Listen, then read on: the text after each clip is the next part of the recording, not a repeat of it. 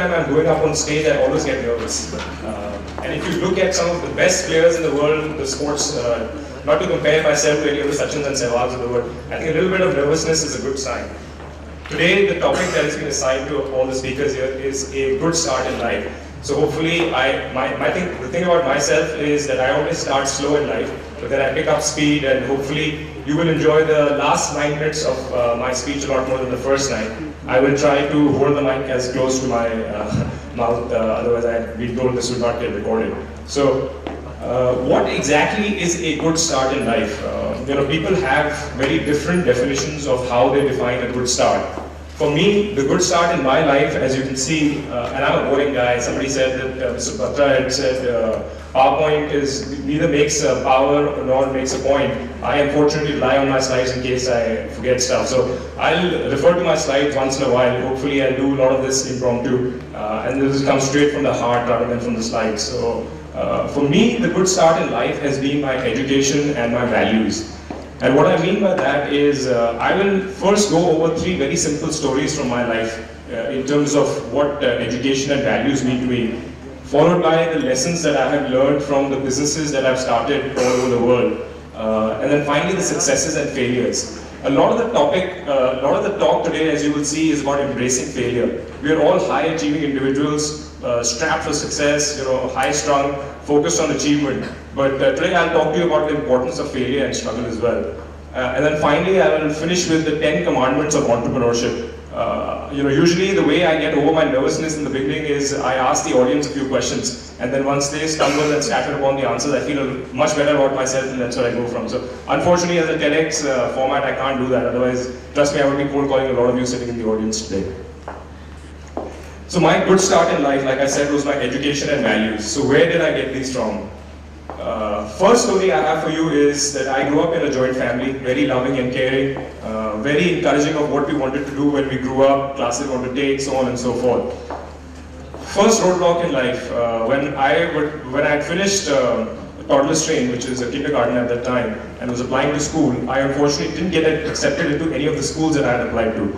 0 schools accepted me. I was 4.5 years old, completely shattered.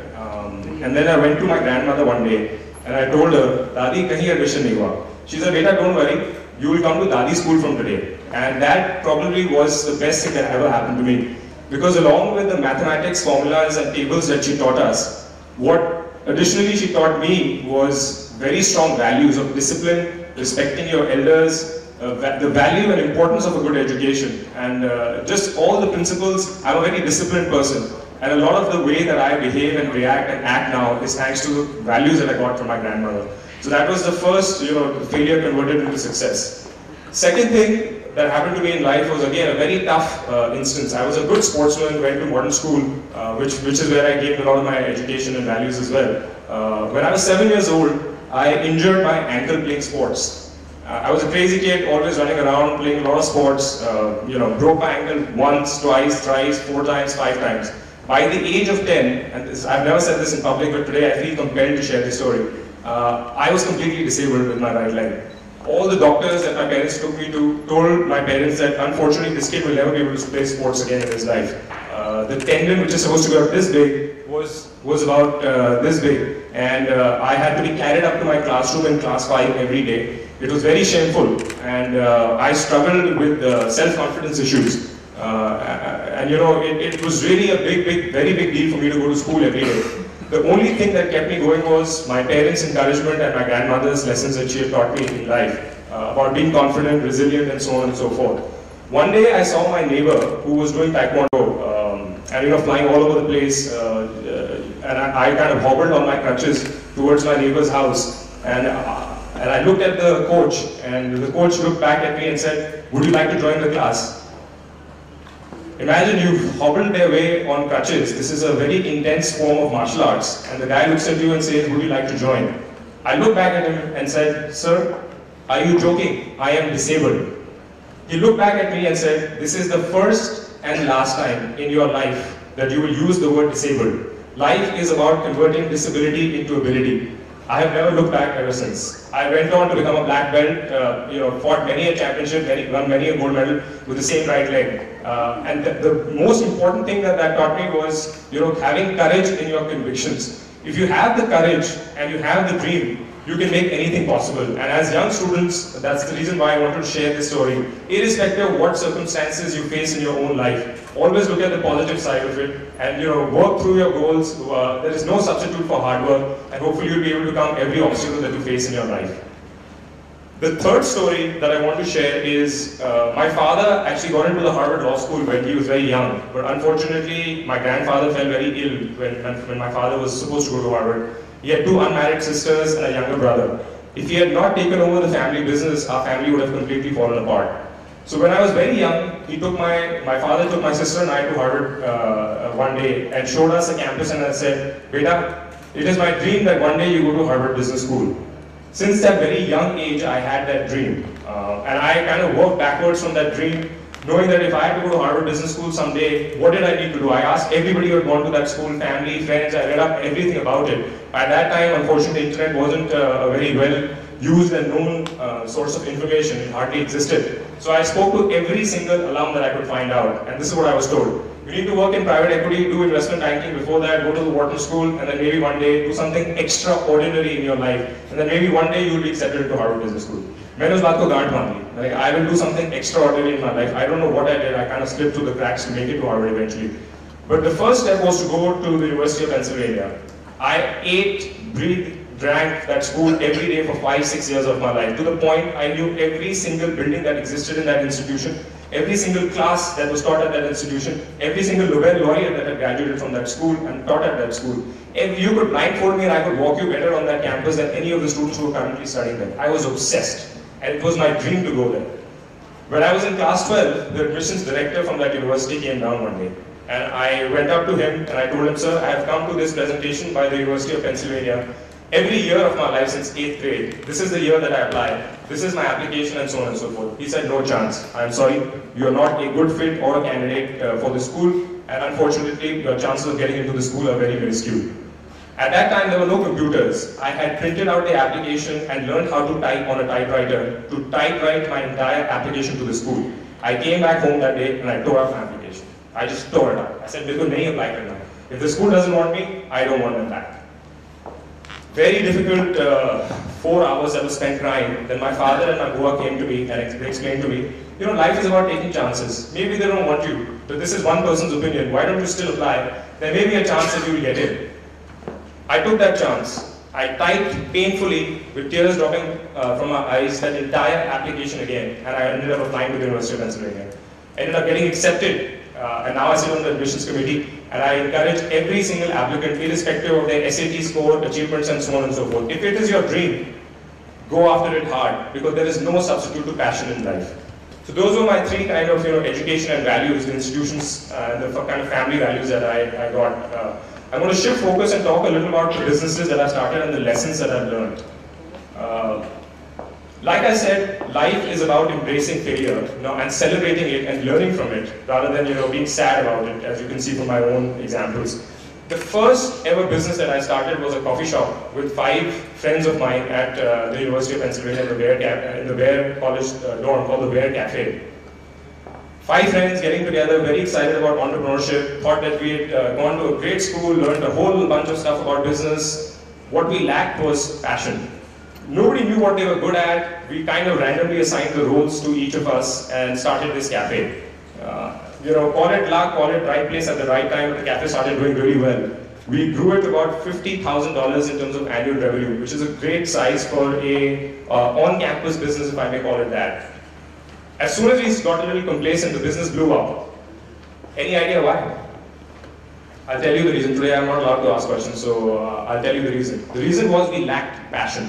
Nobody really cared about the roles, nobody really cared. We got busy with our classes, with recruitment and so on and so forth. We didn't care enough to make it succeed. And the other problem was, nobody wanted to have difficult conversations. If I wasn't playing my role, Brian found it very difficult to ask me, "Pankaj, why did you miss your shift? Or why didn't you assign this properly?" A lot of you will go on to become entrepreneurs with your friends. please make sure you write a very strong founder's agreement and you're on the same page. Very simple exercise. Two friends start a business. On one sheet of paper, write what is your vision for this business 2, 5, 10 years. Is it a lifestyle business? Is it something that you want to do for the rest of your life, so on and so forth. I promise you, when you come back and read answers to each other, you'll know for yourself whether this is the friend you want to do this business with or not. And then finally, do what you're good at, right? What you enjoy. I always say, be lucky, be smart, be rich, but most importantly, be passionate. Whether it's a sport, a class, or a business, if you're not passionate, it is going to be a struggle and a challenge to go to work every single day of your life. So don't do that. The next thing I want to talk about is the value of building trust and relationships. So the second business I built in my life, I used to work for an investment bank in New York. One day my boss called me up and said, look, we've identified 4 smart people from all over the world to go and build a private equity business for us in India. Is this something you're interested in? I said, sir, मेरे को Harvard Business School जाना है. I'm interested in you writing my letter of recommendation. I don't care where you send me to Timbuktu. I will work morning till night. But I know you're very involved with this school. I would really appreciate if you could write my letter of recommendation someday. He's like, this is going to be a life-defining experience. I really encourage you to take this opportunity. To go back to one's motherland and to start and build a business for a very prestigious brand already was a rare opportunity. I said no to several top-paying jobs and bonuses and this and that, got on a plane, got 4 business cards, and came back to India to start this business. We were the largest private equity fund in the world at that time. I thought this was going to be easy. My family was in this business. I thought my last name would carry me far. It was very difficult. I remember the first transaction we were working on was a family in South India that we were trying to give money to. And we would go to their office. I would sit in the chairman and CEO's office. They would order special sandwiches from us, from Taj and the Oberoi's. And we would kind of eat our sandwiches, talk to the promoters, so on and so forth. But when we would start interacting with that person's teams, we would get no information. We wore very expensive suits, we carried our bags, gave laptop presentations, gave our business cards. We thought we were untouchable, not a speck of humility. We were all very humble in our personal lives, but I don't know where things, working in investment banking or in private equity when it was arranged, we had lost that sense and touch of humility. And we only cared about investing the capital, showing that we had done the best deed and, kind of penetrated the insulate family business network in India, which I think was being naive at that time. Finally, I called up my dad one day and I said, what is it going to take for this family to accept money? We are trying to give them money, they are not interested. What is it going to take? We are XYZ and not take the name of the firm.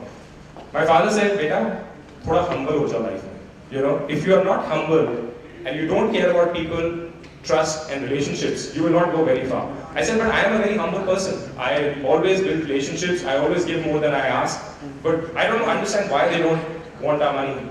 He said, go talk to everybody who works at the company, take off your suit and tie, wear relaxed clothes, wear what the company wears, eat in their canteen, and maybe you'll get your deal done. That's exactly what we did, and we ended up getting the deal. It made a lot of money for our firm, and it taught us how to do business in India. But what I learned personally was there is no substitute to building trust and relationship, whether it's with your spouse, employees, whoever you want to do business with in life, or just in terms of your own life. Please give more than you ask. I hate this word networking. Like the gentleman who spoke before said, make friends in life, do favors, and it is, even if you don't return somebody who's done a favor to you, please pay it forward. It will always be good karma. The last important lesson I will share with you is the importance of setting goals. So I moved back about 2.5 years ago and I set up a boutique investment bank here in Delhi. Again, thinking that my degrees and qualifications and the family connections would end up bringing me a lot of business. It's been a struggle for 3 years. Very difficult to admit in a public forum, but I will tell you. And the reason for that was, I think the biggest reason was, I had planned my life to perfection till Harvard Business School. But unfortunately, the goal ended there. What after I got that degree? What will I do with it? I knew I was going to work in an affiliated business with the family. But what exactly I would do and how I would put that education, how I would create impact in this world. The business school always says, you will all do well in life, but don't forget to do good. And that's one of the reasons why I love teaching. I spend a lot of my professional time teaching. I love giving back to students, interacting with them. It keeps me young also as I start to lose some hair. But I've learned from the best and brightest, and now I'm trying to live my own dream. I'm trying to create an institution in a field which is unfortunately looked down upon because people only care about money from what the profession has been named at for all these years. You watch movies such as The Wolf of Wall Street and so on and so forth. So I'm trying to build a firm which is actually going to make a difference. We will never do a transaction just for the sake of money, of a brand, or for reputation. This is what I want to inculcate in my team, in my family, and what we've learned from our family. My grandfather used to always say, "Beta, paisa kamana bahut aasan hai, izzat kamana bahut mushkil hai." For the longest time, I didn't understand. I said, when I was young, I said, it's so difficult to make money. You have to work so hard. I'm working 24 hours a day, this, that, and the other. Now, when I run my own business, I can tell you, it is so easy to make money, but so difficult to gain respect. So whatever you do in life, use a very simple principle if you're making tough decisions. If you were to do this transaction, give this advice, do this certain task, and it got published on the front cover of the Economic Times tomorrow morning, and your grandmother was reading this, how would she react to this? You will get the answer to that question automatically. You will not need to call up your mother, your friends, anybody for that matter. You will know the answer to that question on your own. The second thing I want to talk about is in this lesson was keep your eye on the long run and don't let public perception of success and failure drive who you are and where you're going. Unfortunately, we all tend to start caring a lot about what will my friends say, what will this one say, what will that one say, and that kind of takes us away from your dreams. So please make sure you don't let public perception. Set your own goals, and very difficult to set long-term goals, because the path might kind of waver along the way. So get good at setting short-term goals in your life and try to just get better at it. I'm not saying start hitting them, just start get better at kind of reaching your short-term goals. Entrepreneurship. It is always hard to start and build a business. If it was easy, everybody would be doing that, right? So I would really encourage all of you as young students and undergrad students here from school and college to think about the businesses that you will do in your life, and hopefully those will create more impact and do good along with doing well. 4 things that I have learned from one of my bosses, Tony Chan, and he's written a book that all of you should read. It's called Heart, Smarts, Luck and Gut. Very essential 4 qualities that kind of define who an entrepreneur are. And you will know what kind of entrepreneur you are very early in your life. Are you more driven by smarts or luck or guts? I personally feel it's a combination of all of those things. And then finally, I would say, rather than live a life of oh wells than what ifs. So take your chances and live your own life. Chase your dreams. Everyone's already taken, right? If it was a movie, those characters are already taken. You are unique. Do what you're passionate towards. These are just 10 simple commandments. I will just quickly browse through these. You can read them. I'll have somebody share these slides. But, I would like to basically end with, and I think Mr. Batra also emphasized this, you will all do well in life. There is no doubt in my mind. You've been given the same good start in life that we were given from good families and values. So, enjoy life and whatever you do. And don't have any regret in life because, this time will never come back. Very difficult to be 50 years old and look back and say, I wish I had done that, I wish I had done that, I wish I had taken this risk. So take some chances and I promise you, you will do well. At least you will not have any regrets in life. Thank you.